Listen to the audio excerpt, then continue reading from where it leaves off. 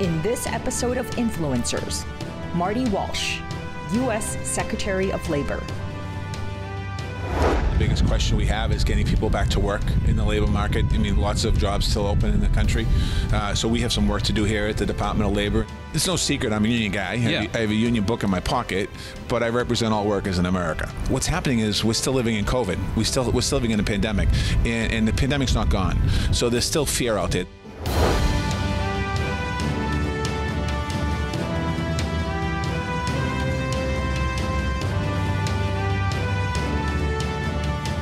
Hello, everyone, and welcome to Influencers. I'm Andy Serwer, and welcome to our guest, U.S. Labor Secretary Marty Walsh. We're here in front of the Labor Department in Washington, D.C. Thank you very much for having us, Secretary Walsh. Thanks for having me today on this nice, cool day in Washington. It is a bit brisk, but you're used to that being from Boston, right? Yeah, not too bad. Yeah, it's a lot colder in Boston today. That's right. So I want to jump right in and ask you about the labor market. Jobs report the other day, a little bit weaker than expected in terms of creation, but the unemployment rate below 4%. That's good news. But I want to ask you what you're most concerned about when it comes to the labor market in the United States right now. Well, I think obviously the biggest question we have is getting people back to work in the labor market. I mean, lots of jobs still open in the country. So we have some work to do here at the Department of Labor in working about retraining workers in new skills for new opportunities that they left their previous job for. They haven't gone back to a job. I think that that's one thing that we have to do a better job of. And that meaning by that, when I say a better job, it's not just the federal government, it's working with states and cities to create opportunities. You know, I'm a former mayor, so we did a lot of job training in the city of Boston, and I did a lot of work of attracting new companies to Boston because we had a workforce there that could do the job. So I think we're in a very different situation right now. This isn't about attracting new companies and filling those jobs. This is about filling jobs that remain open. So 2022, that's going to be, we've done in 2021, but 2022, the president has tasked us with that priority of making sure that we get as much job training out there that's going to get real impact and getting people back to work. What about black Americans, though, Secretary Walsh? The numbers were a little bit weaker there for that particular group. Is that a concern for you? Yeah, we have to be a lot more intentional when it comes to black Americans. Historically, the unemployment rate for black Americans is often double that of white Americans. But if you dive even deeper in some of the jobs that black Americans have, they're not high-paying jobs. So we have to create better pathways. And I think that we have to do, you know, myself, and I've been partnering with Secretary Cardona from Education and Secretary Raimondo from Commerce, and working to how do we create better pathways, whether it's out of high school into community college, working with businesses, working with labor, moving forward. So we have to be more intentional about our work there. Some places have done a really good job of it. Down in Atlanta has done some good work on it, but there's not enough of those stories around America yet. Another area, just to dive in a little bit into the market, is restaurants, leisure, and that sector of the economy, which has just been whipsawed, obviously, by COVID. Are there steps you can take there? Well, it's a little different. I mean, we did see some of the largest gains in employment in those areas, but there's still a lot of openings in those areas. And I think that the issue of what restaurants have, it goes a lot deeper than just hiring. It goes with the COVID implications, with shutting down, having to go to takeout, having a remote, having to build barriers in their restaurants. So, you know, again, a lot of restaurants have done, people have said to me in the beginning of the pandemic when I started this job here as Secretary of Labor, that the unemployment benefit was keeping people from going to work. And quite honestly, when the unemployment benefit expired, people still didn't go back in some of those industries. So again, I think those industries are reimagining how do they hire people, how do they get more people engaged in coming into work in those places. And I do feel that they will come back. The pandemic, you know, we have these conversations all day long about what do you think is going on in the economy, what's happening. What's happening is we're still living in COVID. We're still living in a pandemic, and the pandemic's not gone. So there's still fear out there. There's still lack of childcare out there. There's still concern about people working with the public. So all those challenges we move forward here, as we get more people vaccinated and we do a better job of testing, I think more people feel comfortable going back to work. Another facet of the economy that has caught a lot of people's attention lately is inflation, and we just saw that record number come out, or 40-year high, I should say, 7% the other day. And I'm wondering how that's impacting the labor market? Well, certainly when you think about that number that came out the other day, it's not something that I want to talk about. We want to see it go the other way and see more people going to work. But I think we have to look at it through the lens of the whole picture. And when you look at what's happened in 2021 with President Biden after he took over, putting out the vaccines, getting Americans vaccinated. 81%, I think, of all adults are vaccinated now in our country. 6.2 million new jobs, 3.9% unemployment number. 84% of the industries that were affected by the pandemic, people gone back to work. We're seeing lows in highs in job creation and lows in unemployment benefits, or the biggest decreases. So those are all positive signs. And then we also have to do some more work. We have to make sure we continue through President Biden's economic plan to work on the issues of lowering inflation, bringing it forward. The experts and the economists are saying by the end of the year, we'll see that number start to go the other way, which is a good sign, but that doesn't help anyone today. So the president is making sure that the impacts that he has are going to have a big impact at the kitchen table. Now, you mentioned vaccines, and I want to talk about the vaccine mandate, of course, and ask you about enforcement. Obviously still in front of the Supreme Court, but where do things stand in terms of the administration enforcing that with the companies right now? Well, I don't think you have to force with companies. I think most companies have stepped up, but it is ultimately it's going to be the responsibility of employers making sure their employees are safe, making sure that their workplace is safe, making sure they have the proper PPE and social distancing, if you will, inside their establishments. A little trickier when it comes to production lines and things like that, where people are working in close, tight quarters. But I think at the end of the day, regardless of what, and I'm hopeful the Supreme Court will rule in favor of the Department of Labor. You know, medical experts have said that this is the right thing to do. People have said this is the right way to go. We should be doing this. Many companies support us, but even with or without what the ETS is, it's still going to be the responsibility to work with employers to make sure their workplaces are safe for their workers. I mean, do you have a plan if the Supreme Court strikes it down? Well, I mean, the plan is that we're going to be asking employers to continue to make sure their workplace is safe. I mean, we're doing that before, and I think that, you know, I've spent the last couple of weeks here talking to some of the largest employers in the country, and you know, we talked about vaccine programs they have. All of these companies have programs set up in them already, so they've already thought about this. They've thought about this from probably mid-2020 through today to make sure they create a safe space for their employees. Number one, to keep them safe, but also number two, to create an environment that people want to come back to work. But Secretary Walsh, aren't there problems with enforcement given the shortages of test kits? And what is the administration doing there to make that happen? Well, obviously there's issues around right now in supply, getting more test kits made. And the ETS, if it's passed, or it's in effect now, but if the Supreme Court rules in favor of the Department of Labor, the testing is going to be for those that are unvaccinated. So that's a lot smaller number than people that are vaccinated. I want to shift gears and ask about some labor negotiations and strikes around the country. In March, there was a union drive at an Amazon warehouse in Alabama, and President Biden called for no intimidation. The federal agency has found that Amazon did legally intimidate workers during the union drive. Are you disappointed that Amazon defied the president's words? Well, there's going to be another vote there. I think I don't know if the date is set yet, but I saw that the other day. There's going to be another vote there in that, so there'll be an opportunity for the employees to see if they want to unionize there. Certainly, the president's feeling, my feeling is everyone has the right to organize, and they should be able to organize without any interference. And I think that that's for any company in America. Same with Starbucks. There's a lot more unionization going on with those stores. Does that surprise you? Not really. You know, when you look at the numbers, what surprised me is the polling numbers. 70% of millennials feel they look very favorably upon unions. And when I say surprise, I'm happy to see that. I grew up in a labor family, and as a kid, you know, not everyone had the same feeling. In my family, my father and myself, my uncle, my brother, and cousins who felt that way. So it's good to see that there is definitely an interest in unionization again. Unions bring opportunities for people in this country they otherwise wouldn't have. The power of collective bargaining, the power of fighting for raising their wages, the power of pensions, the power of other kind of pension plans, 401ks.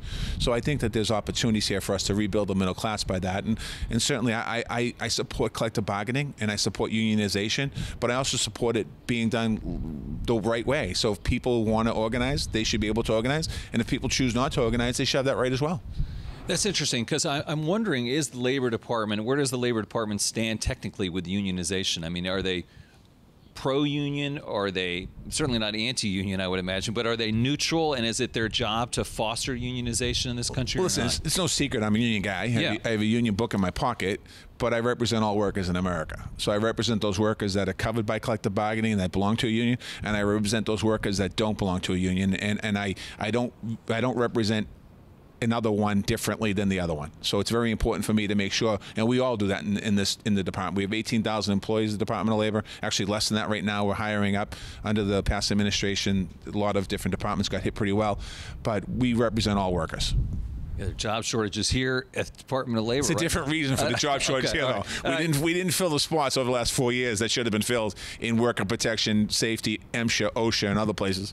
I saw a post office the other day had a jobs, employees wanted. I mean, I haven't seen that in a long time at a post office. That used to be a well sought after job. Right. I think it still is. I mean, good benefits and things like that. But I think that this pandemic, I think we all, I don't know if it happened to you, it happened to me, we had opportunities to have a lot of downtime thinking about, I was the mayor of Boston when it began, and, I went to work every day, but I'd be home at 5 o'clock. That never happens as mayor. And you'd have a lot of time to think about where you are in society, where you are in your job. And I think a lot of people took that time and had a lot of good quality family time saying, wait a second, I want something different. Let me ask you about Proposition 22 in California, which is a really interesting and critical issue about gig workers and whether or not they're employees. Where do things stand with that? Well, what we're focused on here is on misclassification of employees right now, looking at who's being misclassified and the severity of misclassification.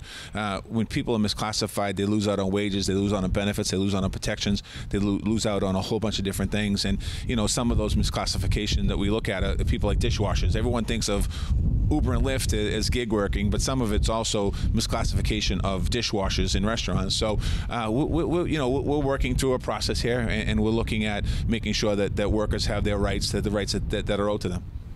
In October, you visited striking Kellogg's workers, and I'm wondering, how do you make the decision when to visit striking workers or not? Well, I can't visit every strike place in the country, but generally when I go there, if I go to a strike, it's to support workers, but it's also to create an open door pathway. I'm willing to step into any labor negotiation that's needed in this country to solve it. If workers are on the street striking, that means that the problem, that's a problem for the company, it's a problem for the workers. The worker isn't making any money, and the company's is not producing whatever they produce.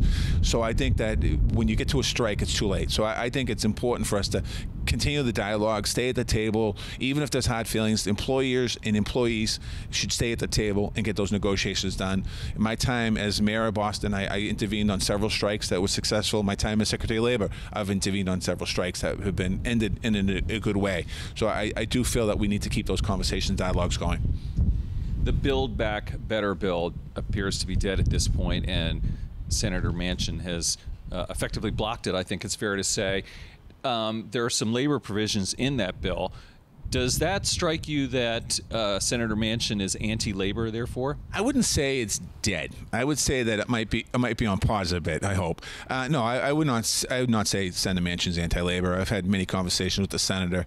Certainly he represents the people in the state in West Virginia, the miners in particular, they're unionized, that he represents them very tough, very strongly. But I think that there is, hopefully dialogue will continue as we get into the new year, a little further into New Year. And there's some great provisions in the Build Back Better bill that I'd love to see come into existence. Pre-kindergarten, child care, adult care, job training money, all of those are important for our economy moving forward. Also, it looks difficult to get that $15 minimum wage law passed. I saw that Kroger was paying $25 an hour up in the Midwest. Had a job opening there. What are the chances of that ever happening? I can't understand why somebody's against a $15 an hour minimum wage, a baseline minimum wage for families. It just doesn't make any sense to me. People use the excuse, well, it's gonna hurt business. It doesn't hurt business. If you look at the states where the minimum wage is $15 an hour, or look at the companies that have raised their minimum wage to $15, sometimes $25, $18. Those companies are raising their wages because they're doing great. They're not raising their wages because they're going out of business. So, and states aren't going out of business and losing business because of that. So I don't quite understand why we don't have a $15 an hour federal minimum wage right now in our country. the Department of Labor did raise the minimum wage for federal employees this year. It went into effect January 1st, and I think we'll see some benefits of that, at least for families. You talked earlier, I think to us as a matter of fact, about modernizing unemployment insurance in this country. And I'm wondering where things stand with that effort. Is that something you'd still like to pursue? Oh, we're doing it right now. We have the modernization office here at the Department of Labor in the UI system. We got a $2 billion investment from the American Rescue Plan. We're working on getting grants out to cities and towns, not cities, out to town, states across the country. Very encouraged by both Democratic and Republican-led states are very engaged with the Department of Labor in modernizing their system. Speaking of states around the country, I think you visited 30 last year. Yeah, 60 cities, 30 states. Yeah. What did you learn? Why do you want to do this, and what did you learn? Well, I learned that, the challenges that American workers have are in every state in this country. I found that, it's been great going around to the states because I come from Massachusetts, I come from the Northeast, and anyone that knows us, we pretty much stay where we are. But I've had a chance to go all over the country, down to Memphis and out to California and to Alabama and different places. And it's great to talk to people. What I do know, the biggest thing I've seen, and I wouldn't say this is great, but the challenge and struggles people have in America, whether it's around child care or any good wages, that's a big problem in our country. One thing people have criticized workers for, if you will, is that they are not moving as much as Americans used to. I don't know whether that's the case or not, but I've heard it anecdotally. In other words, people are sort of stuck in towns that may be depressed and they should move to places where there's more job creation. Do you think that's true? Or that's the first I've heard of it, but I definitely think that we should be making investments in those towns that are depressed and bring more jobs to those areas. And I think that's a responsibility of government to do that, to create more opportunities for people in their cities and towns so they can build their towns up, rather than people exit their cities and towns, try and create opportunities in their cities and towns. Secretary Walsh, I want to ask some questions about you personally and growing up and back in Boston, which you talked about.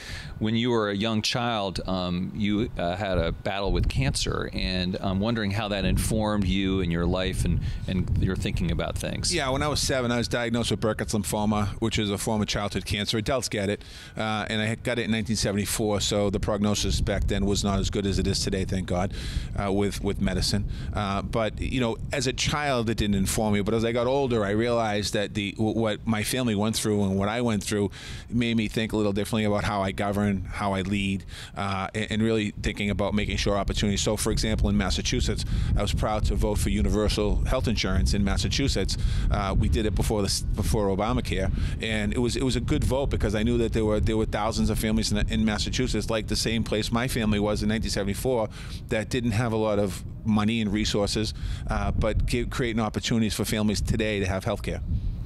You followed your father into the union, and I'm wondering, which you talked about, but I'm wondering, what did you take away from that? What did you get out of that, and what drew you to that, actually, besides just your dad? Well, first and foremost, I shouldn't have dropped out of college to go in the union. My father was dead against it, but I did drop out. And what I learned was the ability for hard work and what it means, and understanding that I'm fortunate in my life, the opportunities I've had in my life, and my father went to work every day, and millions of people like my father went to work every day and got dirty and came home and was able to support a family, raise a family, put food on the table. My father was able to live with dignity when he retired because he had a pension.